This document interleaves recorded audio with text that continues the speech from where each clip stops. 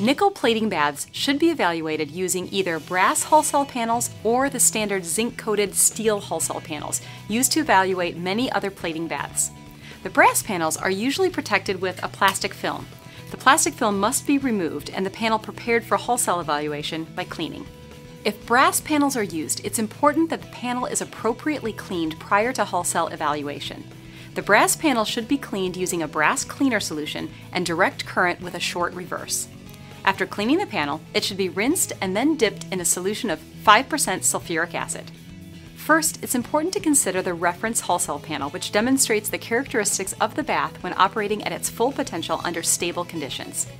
All of the hull cell panels used in this presentation are 2 amp, 10-minute panels.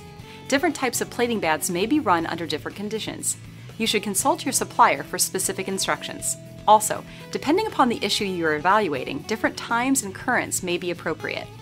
Notice the reference panel demonstrates full brightness across the range of current densities. There is no burning, there are no clouds, the deposit is fully bright. There is no roughness or other indication of impurities in the bath. Obtaining a hull cell panel similar to the reference panel is the goal of this analysis. It's always a good idea to compare the work coming off of the line to the reference panel. This provides a chance for better understanding of the role of the hull cell analysis. Begin the analysis by taking a sample of the nickel plating bath. When taking the sample, it's important to evaluate the quality of the work coming off of the line. Using the sample which has been taken, run a nickel hull panel at the correct amperage and time. It's important that the temperature is similar to that in the operating plating bath.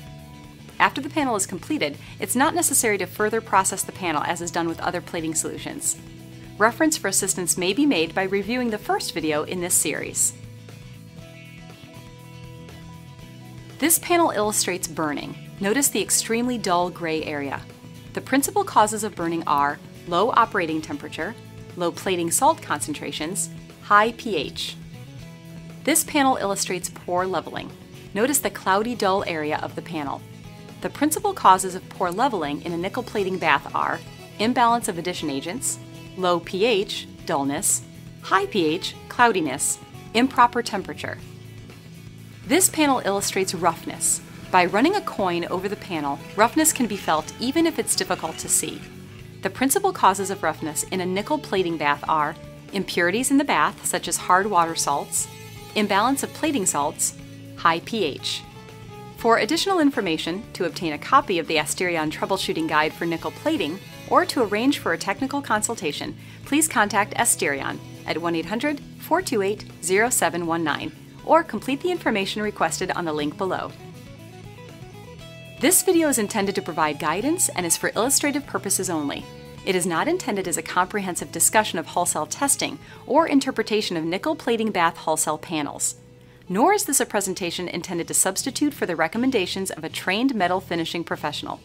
The conclusions of any hull cell testing are those of the operator, and care should be taken prior to the making of any changes to a working plating bath solution. We hope you found this video helpful. Please visit our website for additional information on the operation of a hull cell and other important metal finishing issues.